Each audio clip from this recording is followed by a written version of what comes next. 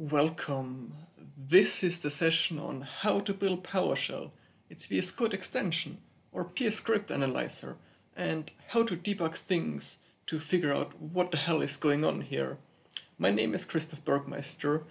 I'll be not just only showing you how to build those tools, but also what helpers are available for doing that, and you can leverage some of those helpers in your binary PowerShell module development as well. So some of the things I'll be showing is Visual Studio code spaces, developing inside a Docker container, using Windows Sandbox, and many more things to come. So first of all, before we get started, I would like to say a huge thank you to all the sponsors that jumped in to make this virtual conference still possible. So thank you Microsoft, System Frontier, ScriptRunner, and the PowerShell.1 website by Tobias.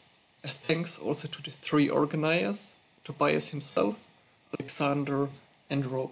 Thank you very much for making this event possible and that everyone can join for free. I think this is very awesome. So I've already talked a bit about what things we're going to look at. So PowerShell itself.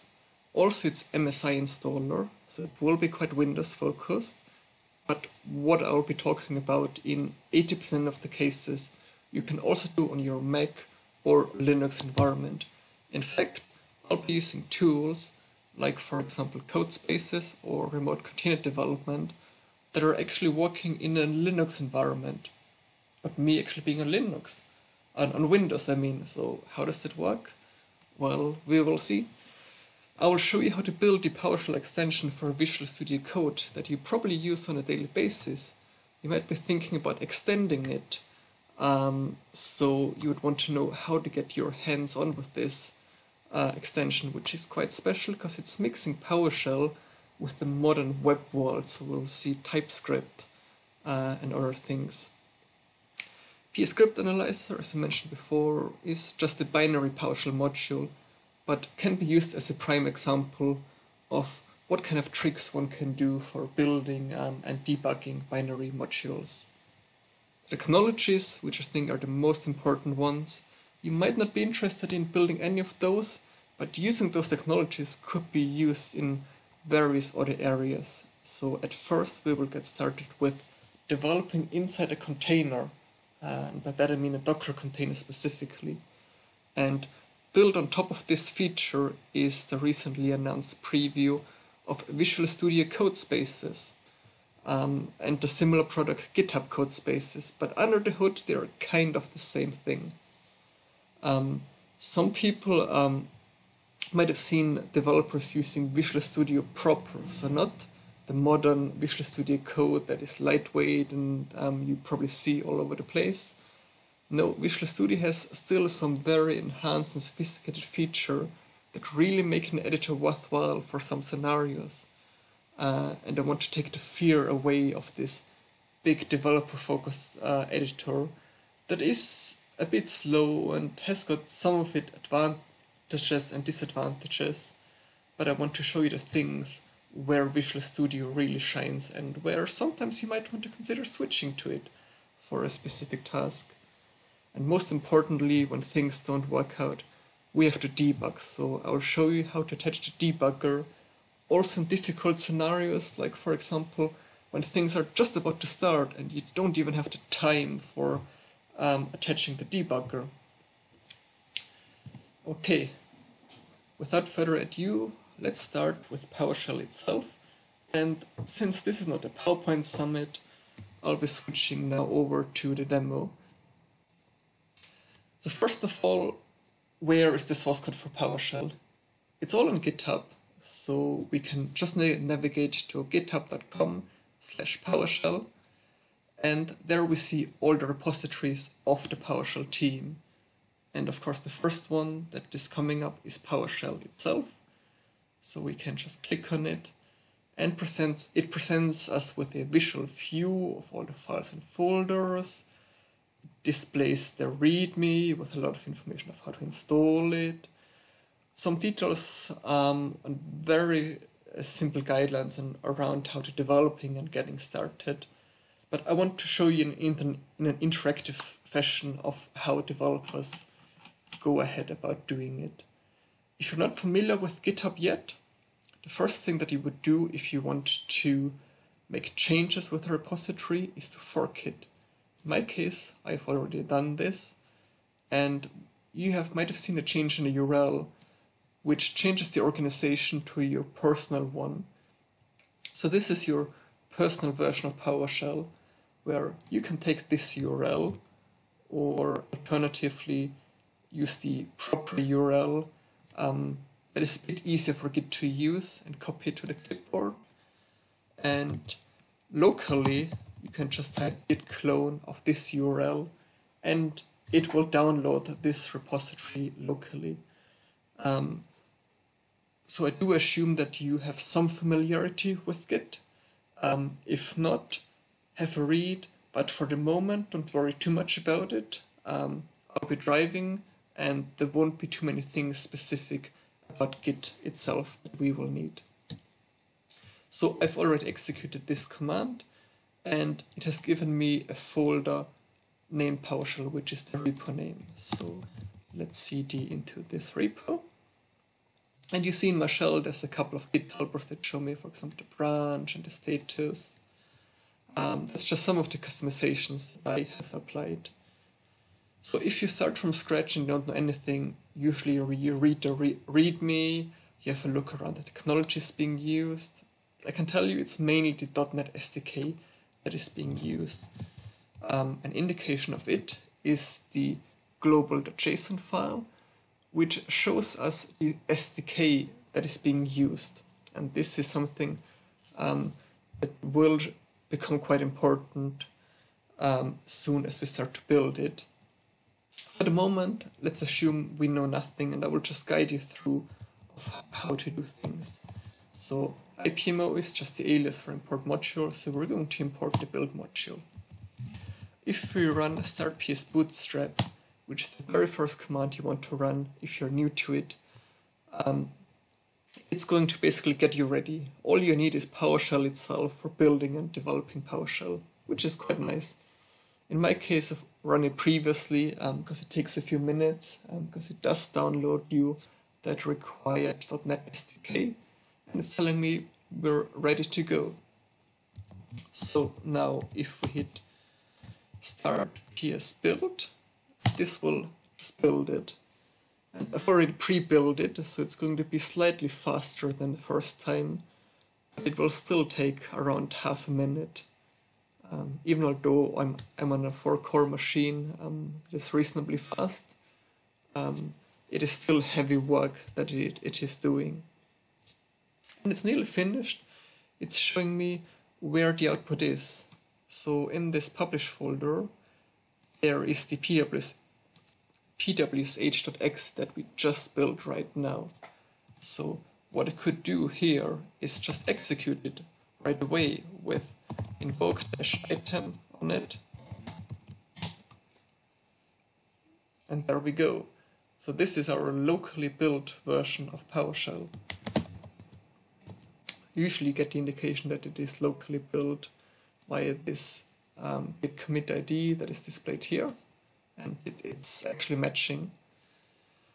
So now that we have spun up the local version of PowerShell, and just to show you there's easier ways instead of having to copy pasting that, we could be just running II of get ps output, which does the same thing, because get ps output essentially just gives out the local path to the build executable. We can also call start dev PowerShell, which is going to start this version in the local console. So because you can have a shell inside a shell, that is possible. You might prefer to use that. It gives a warning about a known issue. As we hit exit here, we'll see an error. There's nothing to worry about. That's sometimes the nature of development. That you will see some of those artifacts, and sometimes you have to deal with errors and get things into the right state. So don't be too scared if sometimes you see errors.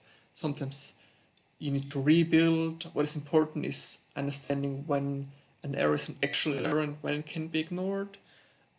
There's no straight answer to that, but it will come over time.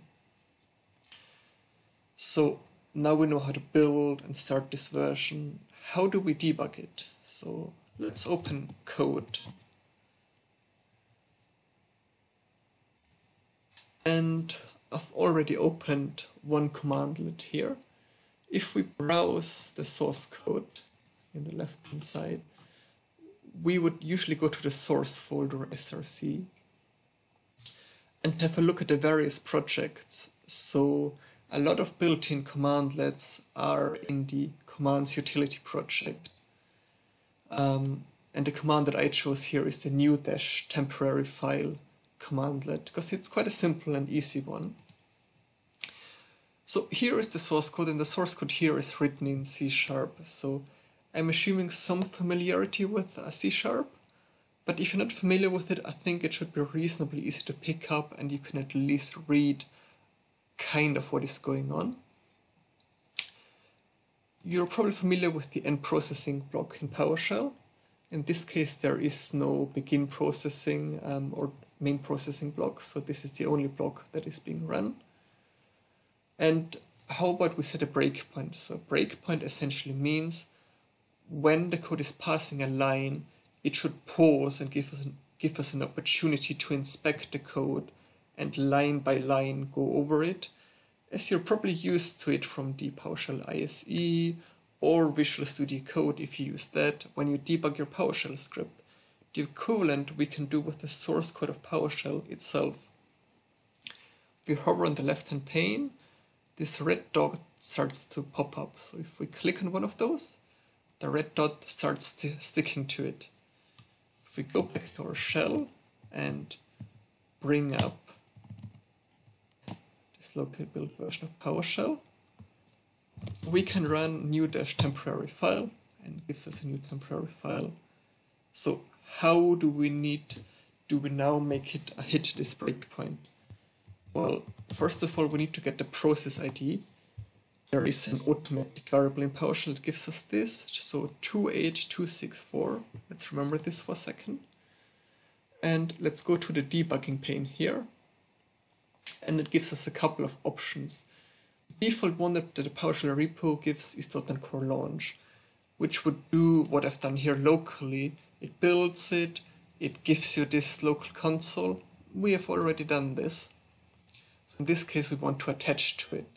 So if we now hit F5 or just click on Start Debugging, it's showing us processes to attach to. So let's filter by process name called pwsh. And it shows us also the path to it, and the path gives us the hint already which process ID it is. So it is the second one, and if we hit enter, it's attaching to it, and you briefly saw the breakpoint going away and coming back. If, for example, the breakpoint was not fully red, but slightly opaque, it would be an indication that we haven't successfully attached to it. This is usually the case if source and build have gone out of sync. So you should always look for the breakpoint being fully red. Let me try to show you an example when it is not red and we attached to the wrong process. So what if I use this version of PowerShell? You see it's actually not red because we're attaching to my local install of PowerShell, which is quite different because master has moved on in the meantime. So always make sure your breakpoints are actually red. H, and let's attach to it again. And now if we run the command again, we now see the console here is blocked. It hasn't returned yet. We're in here and we can actually inspect the state. We can hover over variables. At the moment they're not defined yet. So common keyboard shortcuts are F10, which means go to the next line. We can step into F11, which means we're going into this should process function. We could step further, or maybe actually there's nothing interesting happening. Let's let this function finish and step out. And then we can continue stepping and we can inspect our local variables. We can also do operations. If, for example, this variable was changed and we want to know what the output of path, the vector path is, in the debug console, we can enter our commands and it gives us the results. We can type the variables, and if it wasn't a string and a full object, we could inspect the full object in all its details. And this should give you an indication of what is going on by stepping through the code, inspecting the variables, possibly executing some commands.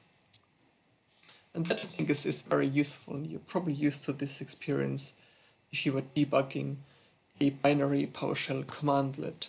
If not, at the end of the session, when we come to PSCriptAnalyzer, we'll do exactly this. So the development experience for PowerShell is actually very similar to a binary module. Of course, when it comes to more sophisticated modifications of PowerShell, like for example the parser, you will have to go a bit deeper, and where you would usually be working in is the SMA project, system.management.automation, which is the core project around the engine, the PowerShell compiler, the parser. But for this, more specific domain knowledge is required. You have to understand a bit of the architecture. There have been a couple of videos around the architecture about 2 years ago from Domgo1 around how the parser works and the compiler itself.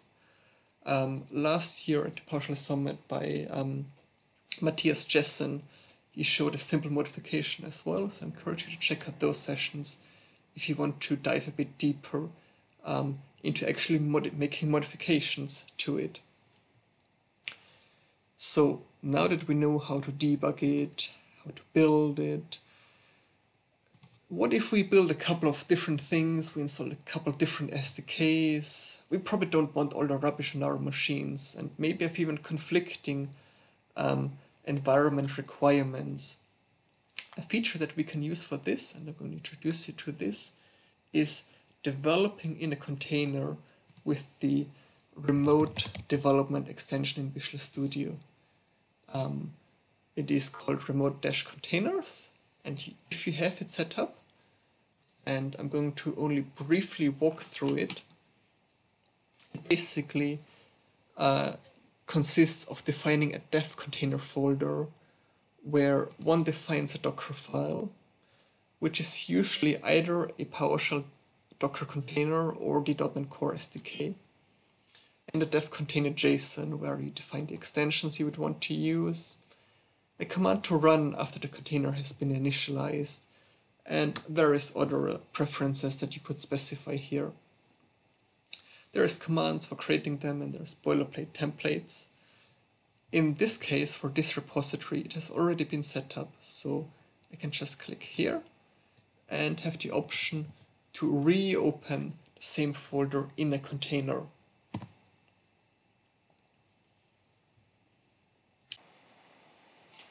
Container is spinning up now, you see it here. The very first time it will take quite a while because it's pulling down the image and building the container. Because this container is pre-built, it will be much faster. And we already have a PowerShell instance here spun up, and if we type uname, we see it's actually Linux. That is because the default Docker container is Linux based, and that is kind of the proof that we are actually running within this Docker container. So what we can do is what we are used to doing, and let me just demonstrate that, is building from this Docker container, except for one small thing we have to do the first time, and we should be able to build now. And this is now happening again, just in the container. We see here it automatically detects Linux as a runtime, and that allows us to play around in the sandbox essentially and not change our global state. We can specify different versions of PowerShell or different modules, and that is essentially the advantage of using this remote container feature. There's of course some overhead involved with it. That's why you see that the build is taking quite a while now. Speeding up a bit more.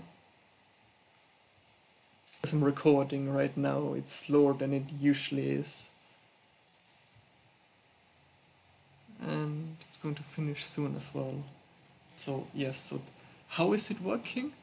If we look in this steps, you installed it from new, so you have to specify also which extensions you would like to use. The documentation you will find on the VS Code website is quite extensive, but to get started is relatively easy. You install the extension, make sure Docker is running and in Linux mode, and in the settings of Docker you just need to share the drive on which your Git repository is on.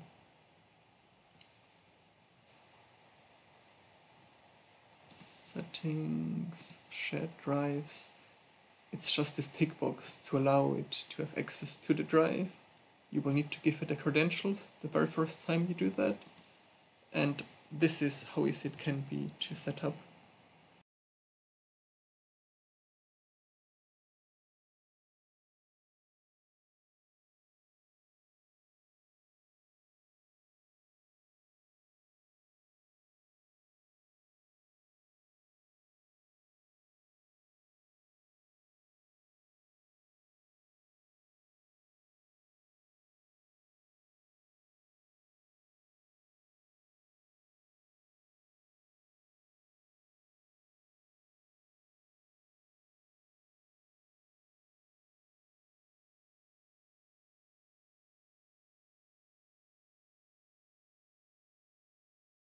Maybe a slightly different way of how you could, for example, build in a different environment. We can also use WSL and just go here. What I'm showing here is I'm going to my local C drive on Windows, and I've cloned the PowerShell repo on the top level. The reason being is path limitations. But in WSL, which is Linux based, I can do the same things I can do on Windows if I want to debug something that is specific to Linux whilst I'm still on Windows. So I can do all the building and the running of tests locally here.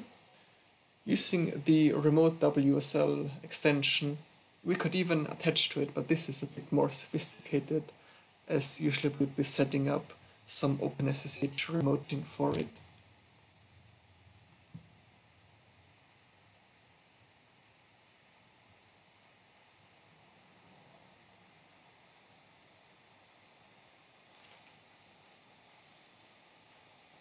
And it has built it as well.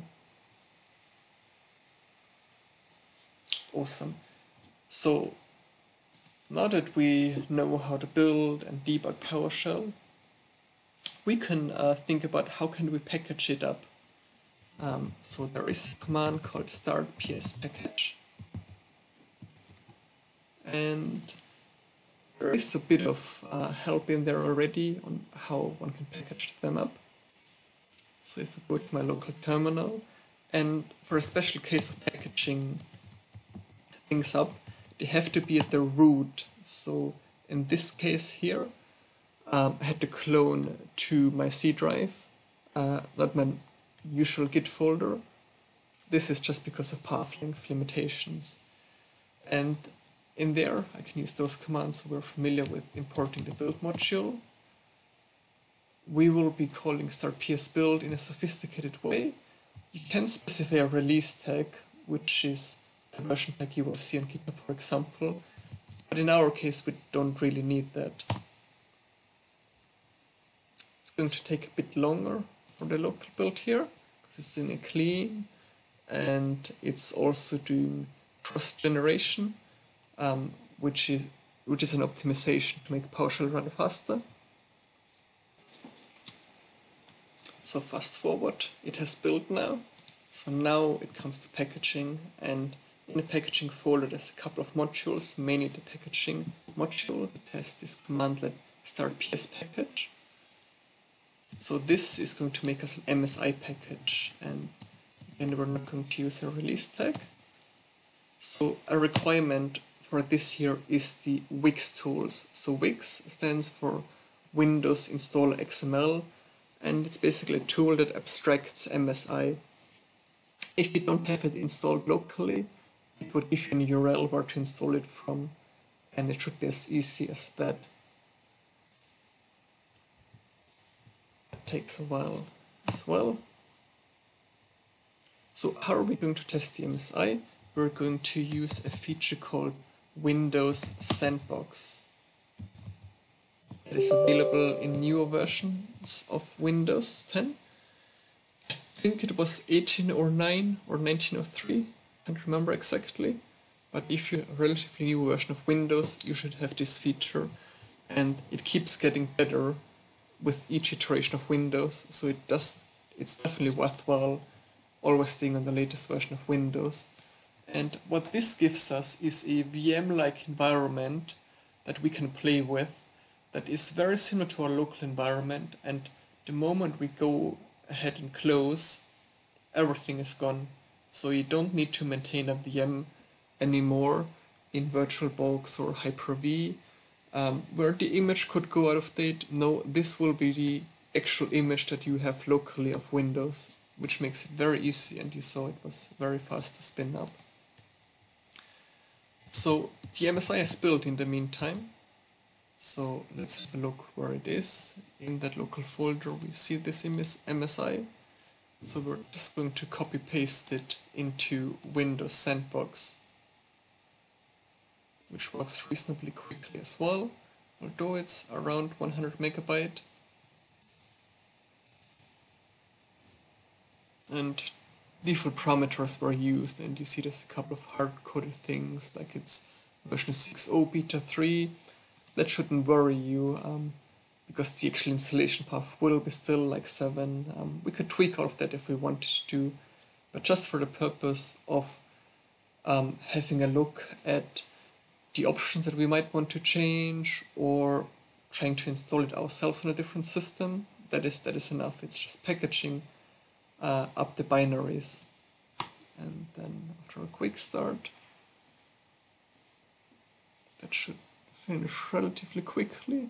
And this is how we built and distributed our local version of PowerShell. This is not something we would regularly do, and there is some caution to it, although everything is open source and there is the MIT license.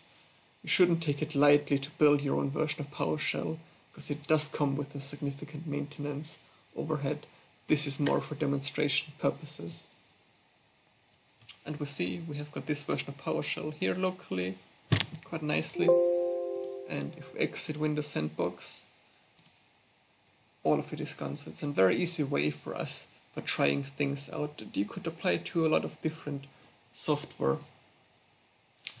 Okay, so now that we've gone through different options we can do with the PowerShell repository, let's now build the PowerShell extension for Visual Studio Code. And because Visual Studio Code is web-based, it's basically an Electron app, we're going to need Node.js. You can download it here from this web page. It doesn't matter too much on which version you run. You can use version 10, which I'm using, or version 12. 14 I've never tried, but 12 definitely works. You need Visual Studio Code as well. What I do recommend is to use the insider's version of it, so you can have the two things side by side and also know about current things that are going on, as this is for development purposes, which means quite often there's things that would be needed in the preview extension. You can use both, but it's just my recommendation. The code for it is in the VS Code-PowerShell repository, but we actually have a dependency on a different module called PowerShell Editor Services, which is coming up here. So what I did before is clone this repository called PowerShell Editor Services and I've built it locally. And just before I did this session, there was a small breakage in the master build, so that's why I'm on a different branch here to show you actually a working version. Sometimes you might encounter the latest version on master is broken, so always check the current issues.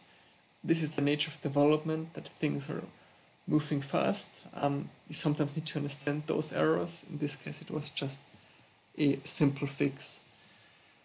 The PowerShell Editor Services repo is basically a PowerShell module. And what you need for it is to have the PowerShell module build module installed. So you would just run install-module invoke build, and what you would get is a module called invoke build that has a command called invoke-build. If you call just invoke-build, it will run everything, including tests. If you just run the build bit, it will just build it for us. And that's what we would do the first time after we have cloned this repository. This repository is for the backend of the extension, where the heavy lifting is happening.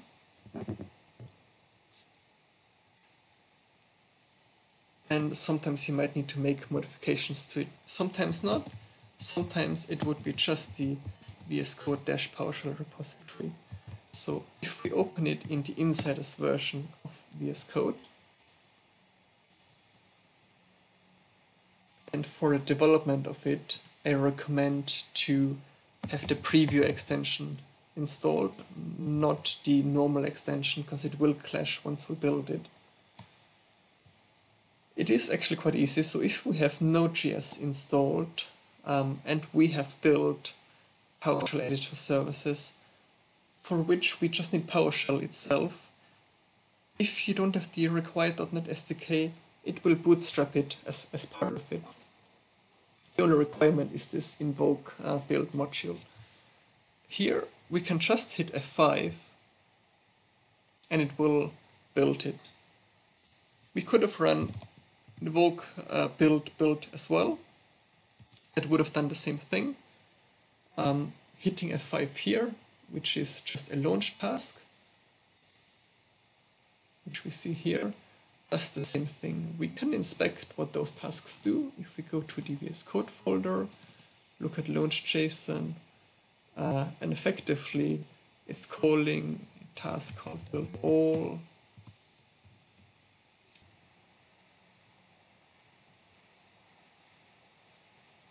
There we go, it's coming up now.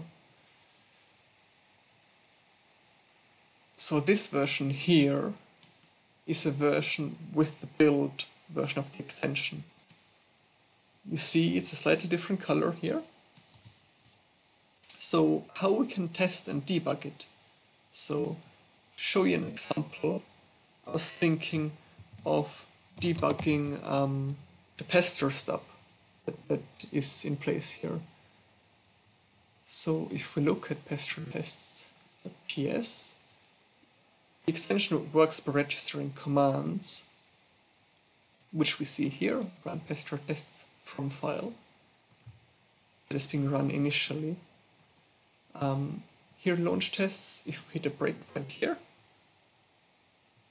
doesn't seem to hit, run breakpoint.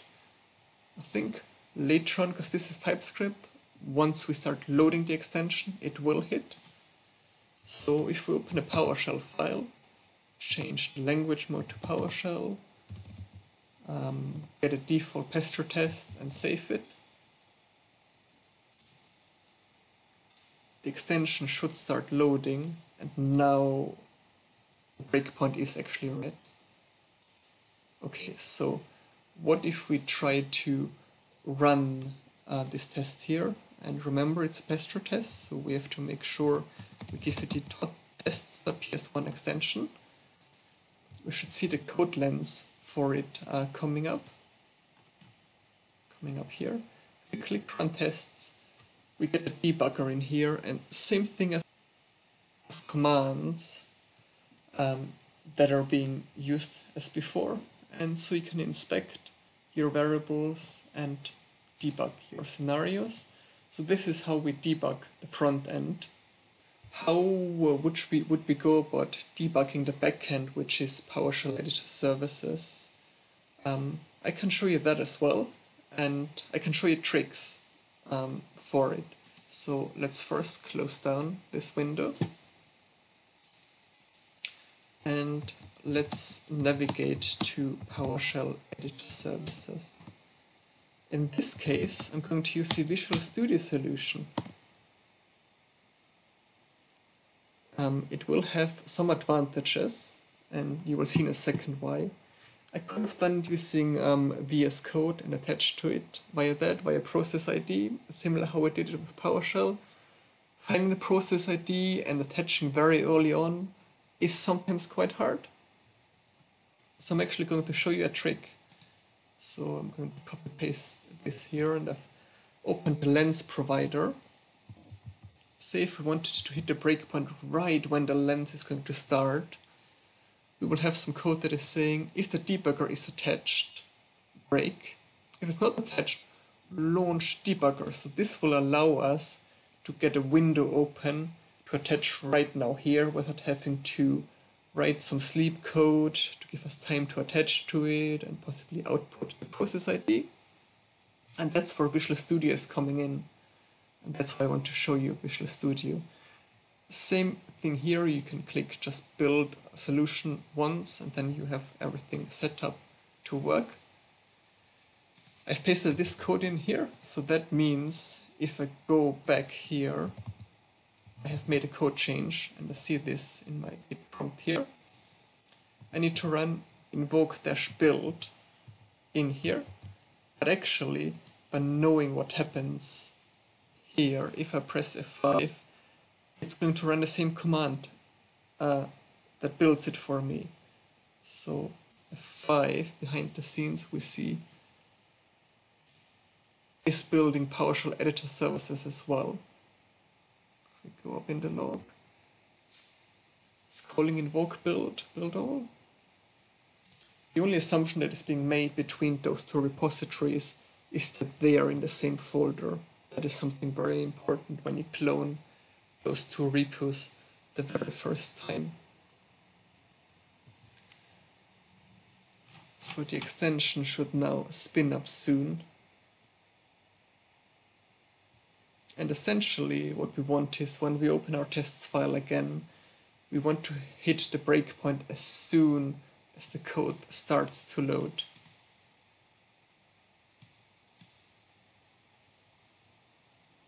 So we see PowerShell is starting here, so it should soon hit the breakpoint.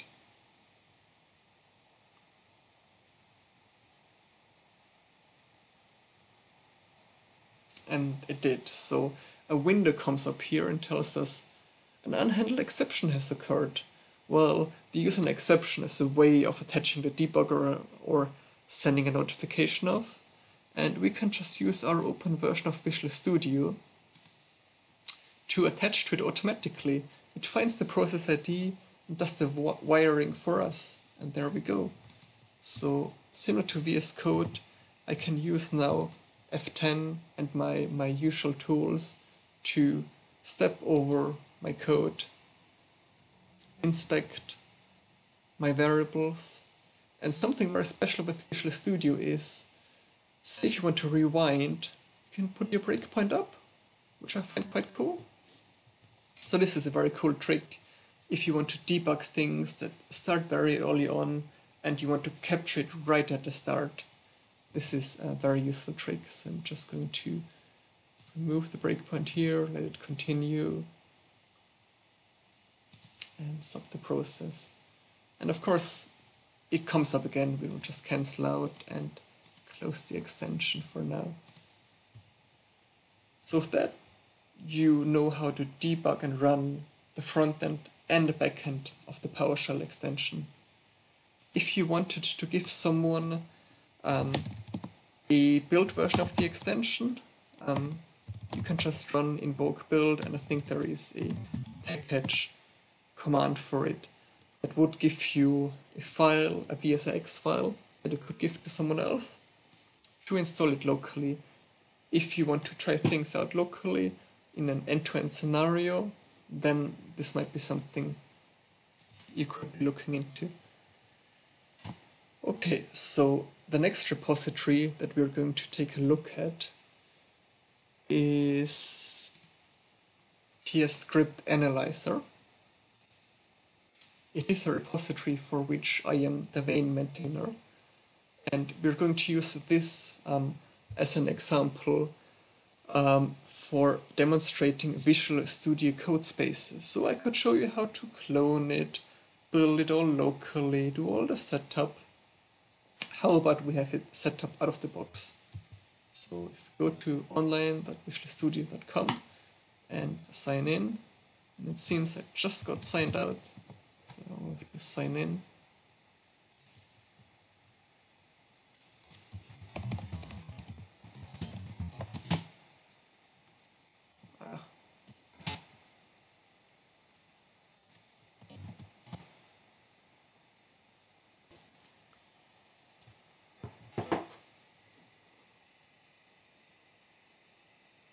And if you have an Azure subscription, you can just create a new plan.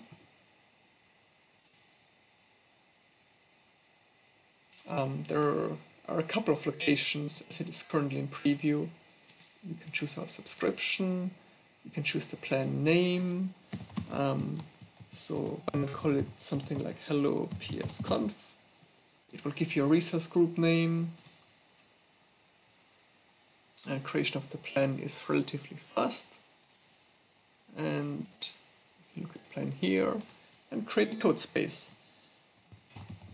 We can just give the code space a name. The Git repo here is the GitHub repo where we want to use my fork here. You can actually use an Azure DevOps repo as well now.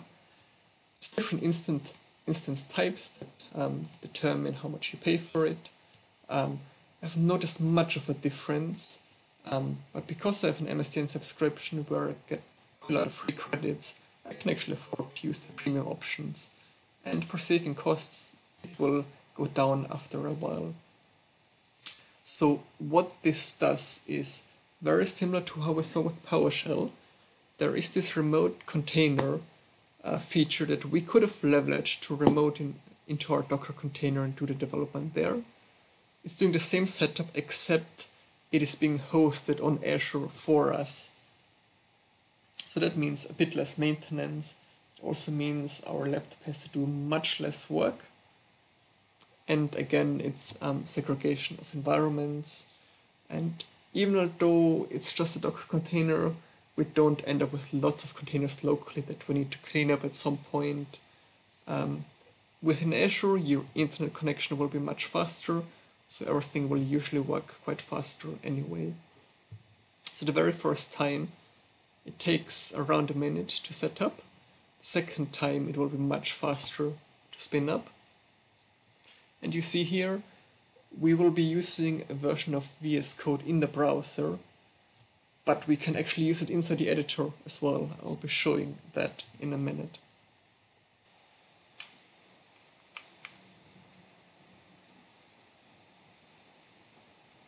So the environment is ready, it has cloned it now. You see it looks like a version of VS Code.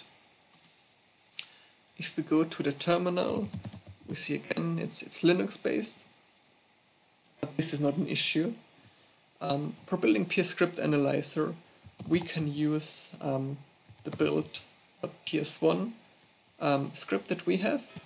It's just going to build it for the current version of PowerShell. If we have a look at dependencies, it's again the .NET Core SDK that we're using, and all we bootstrap is a module called plat.dps and Pester. Plat.dps is just for the generation of the documentation, and Pester obviously for running tests. So what this has done is produced an out folder with the build module. So with that build version, I could just import this version. And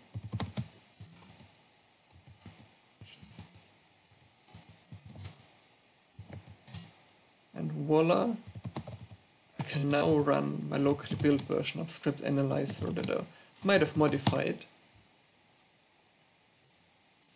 And how about we try to debug what is going on here? Because maybe we write a new rule. So let's have a look at avoid alias, which is the rule here that is being used. And because I've had a look at the code before, if I didn't know, I would always be looking for an instance where it returns a diagnostic record. There's only 3 instances where it returns it, and this is the one that we will be looking at. So now again, we need to attach to a process. So there's a couple of ways to it. The first one is .NET Core attach. So we need to take a note of the process ID. And if we search for it here, it's actually easy here in the cloud. There's only one version of PowerShell running. We have it attached now, and if we run the command again we hit a breakpoint, we can inspect and debug. Happy days so far. Can attach to it. Something that should be said, that is quite important, and I will just demonstrate that by opening a PowerShell file. The PowerShell extension has this integrated console, and in that integrated console it already has a version of PSCriptAnalyzer running, so it's never a good idea to develop PSCriptAnalyzer inside that extension, as it will conflict. Binary module cannot be unloaded in PowerShell core, so that's why you should always be using a vanilla version of the terminal when you're developing PSCriptAnalyzer. Just some details around it. So this build.ps1 script, there is a all switch, which is going to build all PowerShell versions. This is the version that you would get if you download from the PS Gallery. The configuration release would be done for a proper release build. That is actually what you get at the end of the day. There is of course some signing that is happening, but in terms of building, that is pretty much what you get on a PS Gallery. If you want to run some tests locally, we can just hit -test, and what it's going to do, it's going to spin up a new PowerShell process, so there's no problem with the conflicting the current one, and going to run all the pester tests in there, which takes around a minute for the whole test suite, which is quite good. You can also just run the tests individually, so if I just cancel out and look for the avoid alias tests, what do you see alias tests at PS1, I can just right click copy path and run invoke pester against it. This is a great way as well to iterate quicker over it.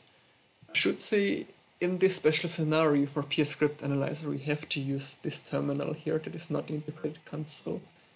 If you have a binary module where you can use the integrated console, I've added a menu called Run Pester Tests or Debug Pester Tests, whatever you prefer.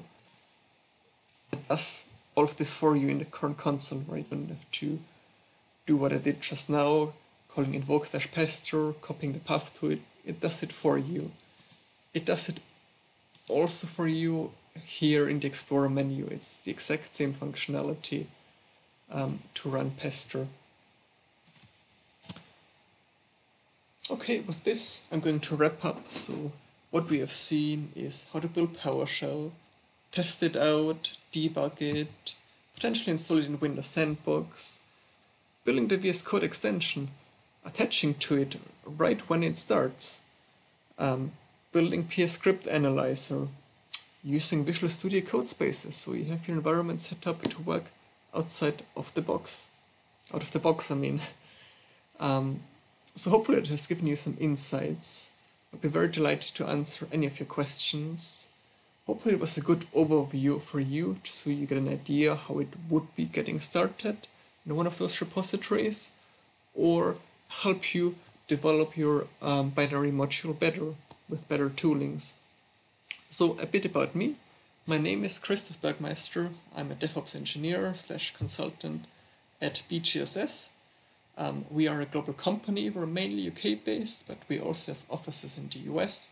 We're always hiring, no matter if you're a developer, tester, a platform engineer like me, or just trying to consult businesses.